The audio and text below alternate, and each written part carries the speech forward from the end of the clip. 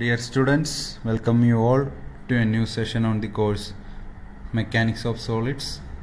So today a new topic for our discussion, that is plane stress and plane strain condition. Okay, plane stress and plane strain condition.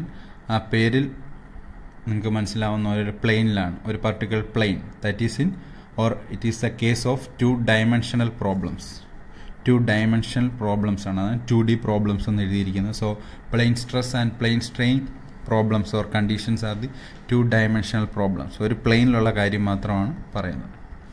So plain strain, an elastic problem can be considered as plane stress if sigma x is equal to tau xz is equal to tau yz is equal to 0.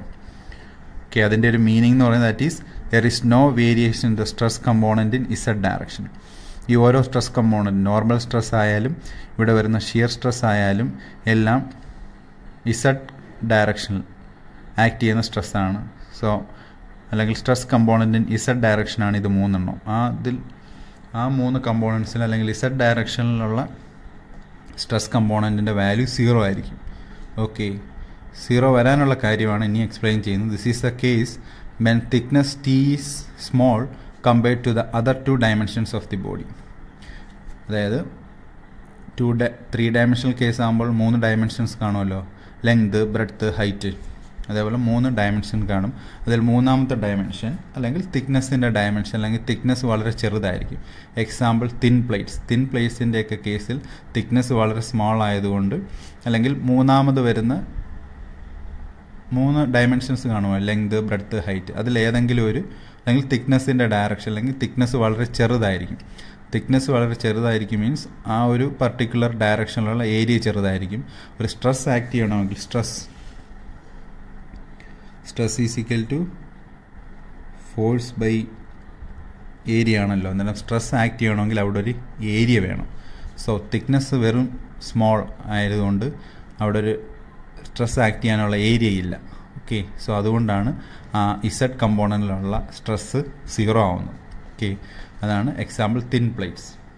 Okay, so അതായത് ഒരു plain case, ഇതൊരു plain കേസാണ്. അവിടെ നിങ്ങൾക്ക് കാണാം sigma X, അതായത് normal stress acting in X direction 2 സൈഡിലും, normal strain acting in Y direction 2 സൈഡിലും, then shear strain acting in this XY plain. ഈ ഒരു XY പ്ലെയിനിൽ ആക്ട് ചെയ്യുന്ന ഷിയർ സ്ട്രെയിൻ ടൗ XY മാത്രമേ ഉള്ളൂ. ഓക്കെ, മൂന്നാമത്തെ കമ്പോണൻറ്റ് അല്ലെങ്കിൽ ഇസഡ് ഡയറക്ഷനിലുള്ള സ്ട്രെസ്സിൻ്റെ കമ്പോണൻറ്റ് 0 ആണ്. സോ ഇതാണ് പ്ലെയിൻ സ്ട്രെസ് കേസ്. ഇതാണ് ഒരു 2 ഡയമെൻഷണൽ കേസാണ്. അല്ലെങ്കിൽ ഈ ഒരു പർട്ടിക്കുലർ പ്ലെയിനിലുള്ള സ്ട്രെസ് മാത്രമേ കൺസിഡർ ചെയ്യുന്നുള്ളൂ. ആ കേസിൽ സ്ട്രെസ് ടെൻസർ എന്ന് പറയുന്നത് നമുക്കിവിടെ ഒരു 2x2 മെട്രിക്സ് ആണ്. ഓക്കെ, കാരണം എന്താണിത് 2 ഡയമെൻഷണൽ പ്രോബ്ലമാണ്. സോ 2x2 മെട്രിക്സ് ആണ്. സോ സ്ട്രെസ് ഇൻ XY ഡയറക്ഷനിലേ ഉള്ളൂ. Okay, sigma X, sigma Y, 2 normal stress കമ്പോണൻറ്റും ഒരു shear stress component acting in XY planes tau XY. Okay, tau XY is equal to tau YZ ആണല്ലോ, by means of equality of ക്രോഷിയർ already പറഞ്ഞതാണ്. Okay, so എന്നാൽ ഈ ഒരു 4 stress കമ്പോണൻസേ വരുന്നുള്ളൂ in the case of plane stress condition. Okay,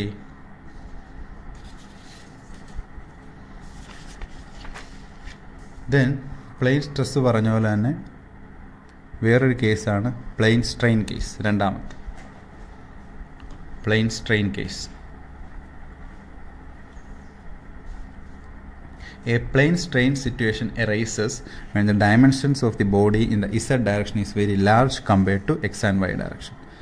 So already plain സ്ട്രെസ്സിൽ നമ്മൾ പറഞ്ഞു മൂന്നാമതൊരു dimension വളരെ ചെറുതായതുകൊണ്ട് അവിടെ സ്ട്രെസ് ആക്ട് ചെയ്യാനുള്ള ഏരിയ ഇല്ല, അതുകൊണ്ട് സ്ട്രെസ് 0 ആണെന്നാണ്. ഇവിടെ പറയുന്നത് മൂന്നാമത്തെ കമ്പോണൻറ്റ് അല്ലെങ്കിൽ മൂന്നാമത്തെ ഡയറക്ഷൻ, ഓൾറെഡി ഒരു 3 ഡയമെൻഷണൽ ബോഡി ആകുമ്പോൾ 3 ഡയമെൻഷൻ കാണുമല്ലോ, ലെങ്ത്, ബ്രെഡ്ത്ത്, ഹൈറ്റ്. അതിൽ Z ഡയറക്ഷനിലുള്ള dimensions of the body വളരെ വലുതായിരിക്കും കമ്പയർഡ് ടു എക്സും വൈയും. ബാക്കി 2 ഡയമെൻഷനുമായിട്ട് കമ്പയർ ചെയ്യുമ്പോൾ മൂന്നാമത്തെ ഡയമെൻഷൻ വളരെ വലുതായിരിക്കും. വലുതാകുമ്പോൾ എന്താ സംഭവിക്കുന്നത്, വലുതാകുമ്പോൾ അത്ര വലിയൊരു ലെങ്തിൽ അല്ലെങ്കിൽ അത്ര വലിയൊരു ഡയമെൻഷനിൽ ചെറിയൊരു സ്ട്രെയിൻ ഉണ്ടായാലും നമുക്ക് നെഗ്ലിജിബിളാണ്. ഓക്കെ, സ്ട്രെയിൻ നെഗ്ലിജിബിൾ ആയിരിക്കും. അത്രയും വലിയൊരു ഏരിയയിൽ അത്രയും ലെങ്തിലൊരു സ്ട്രെയിൻ ഉണ്ടായാൽ മൊത്തത്തിൽ ആ ഒരു ബോഡി ആസ് എ ഹോൾ ആ ഒരു ബോഡി കൺസിഡർ ചെയ്യുമ്പോൾ സ്ട്രെയിൻ ഈസ് നെഗ്ലിജിബിൾ. സോ അതുകൊണ്ടാണ് strain in Z direction epsilon Z is equal to 0. Shear strain in Y Z ഡയറക്ഷനെല്ലാം strain in Z ഡയറക്ഷനെല്ലാം 0 ആവുന്നത്. Epsilon Z is equal to 0, gamma Y Z is equal to 0, gamma X Z is equal to 0. അതായത് strain in Z direction is 0. Okay, so അതിൻ്റെ എക്സാമ്പിളാണ് long rotating shaft, cylinder വിത്ത് internal pressure. Okay, വലിയ long rotating shaft എന്ന് പറയുന്നത് length വളരെ കൂടുതലാണ്, അതാണ് പറയുന്നത്. ലോങ് റൊട്ടേറ്റിംഗ് ഷാഫ്റ്റ്, സിലിണ്ടർ വിത്ത് ഇൻറ്റേർണൽ പ്രഷറൊക്കെയാണ് പ്ലെയിൻ സ്ട്രെയിൻ കേസിൻ്റെ എക്സാമ്പിൾ. ഇവിടെ here the case no displacement is possible in Z direction. Z ഡയറക്ഷനിൽ ഡിസ്പ്ലേസ്മെൻറ്റ് പോസിബിൾ ആണ്, അല്ലെങ്കിൽ ഡിസ്പ്ലേസ്മെൻറ്റ് നെഗ്ലിജിബിൾ ആണ്. അത്ര വലിയൊരു ഏരിയ ആയതുകൊണ്ട് സ്ട്രെയിൻ നെഗ്ലിജിബിൾ ആണ്. Or the displacement is prevented along the Z direction. ആ ഒരു പർട്ടിക്കുലർ ഡയറക്ഷനിലുള്ള ഡിസ്പ്ലേസ്മെൻറ്റ് പ്രിവെൻറ്റ് ചെയ്താലും ഡിസ്പ്ലേസ്മെൻറ്റ് ഉണ്ടായാലല്ലേ സ്ട്രെയിൻ ഉണ്ടാവും. ആ ഡിസ്പ്ലേസ്മെൻറ്റ് പ്രിവെൻറ്റ് ചെയ്തിരിക്കുന്നതുകൊണ്ട് ഇസഡ് ഡയറക്ഷനുള്ള സ്ട്രെയിൻ 0 ആണ്. Epsilon Z is equal to 0, അത് നോർമൽ സ്ട്രെയിൻ ആണ്. Then gamma Y ഇസഡും gamma X ഇസഡും shear strain in Z direction 0 ആണ്. So this is the plain strain case. So plain സ്ട്രെസ്സിൽ നമ്മൾ stress tensor എഴുതിയ പോലെ തന്നെ ഇവിടെ strain tensor എഴുതാം. എന്താണ് ഇതൊരു 2 ഡയമെൻഷണൽ പ്രോബ്ലമാണ്, പ്ലെയിൻ സ്ട്രെസ് പറഞ്ഞ പോലെ തന്നെ. സോ ഒരു 2x2 മെട്രിക്സ് ആണ്. 4 സ്ട്രെയിൻ കമ്പോണൻസേ ഉള്ളൂ. Normal strain in X direction, normal strain in Y direction, shear strain in XY plain. Okay, ഇതാണ് പ്ലെയിൻ സ്ട്രെസ് കേസും പ്ലെയിൻ സ്ട്രെയിൻ കേസും. Okay, coming to the next topic, principal stresses and principal planes. അതാണ് അടുത്ത topic, principal stresses and principal planes. So principal stress and principal planes already Cauchy's formula നമ്മൾ define ചെയ്തതാണ്, അല്ലെങ്കിൽ Cauchy's formula explain ചെയ്തതാണ്, അതിനെ base ചെയ്ത് പ്രോബ്ലവും ചെയ്തതാണ്. So Cauchy's problem use ചെയ്യുന്ന it is use to find out the normal and shear stress components acting on any plain defined by the normal N. ഒരു 3 dimensional സ്പേസിലുള്ള ഏതൊരു പ്ലെയിനിലും act ചെയ്യുന്ന normal and shear stress components കണ്ടുപിടിക്കാനാണ് Cauchy's formula use ചെയ്യുന്നത്. Okay, already പ്ലെയിൻ്റെ കാര്യമാണ് നമ്മൾ explain ചെയ്യുന്നത്. ഒരു particular പോയിന്റിൽ കൂടെ infinite number of planes pass ചെയ്യുന്നുണ്ട്. ആ ഏതെങ്കിലും ഒരു പർട്ടിക്കുലർ പ്ലെയിനെ നമ്മൾ ഡിഫൈൻ ചെയ്യുന്നത് അതിൽ നിന്ന് ഔട്ട്വേർഡ് ആയിട്ട് വരയ്ക്കുന്ന നോർമലാണ്. അന്നേരം അങ്ങനെ സ്പെസിഫിക് ആയിട്ട് പറഞ്ഞിരിക്കുന്ന ഒരു പ്ലെയിനിലുള്ള normal and shear stress components കണ്ടുപിടിക്കാനാണ് Cauchy's formula use ചെയ്യുന്നത് ഓൺ എനി പ്ലെയിൻ. സോ അങ്ങനെ ഒരു പോയിന്റിൽ കൂടെ പർട്ടിക്കുലർ പോയിന്റിൽ കൂടെ ഒത്തിരി infinite number of planes pass ചെയ്യുന്നുണ്ട്. അതിലൊരു plain there exist A plain or planes on which only normal stress acting. ആ ഒരു പർട്ടിക്കുലർ പ്ലെയിനിൽ നോർമൽ സ്ട്രെസ് മാത്രമേ ആക്ട് ചെയ്യത്തുള്ളൂ. കറസ്പോണ്ടിങ് ആ ഒരു പ്ലെയിനിലുള്ള ഷിയർ സ്ട്രെസ് 0 ആയിരിക്കും.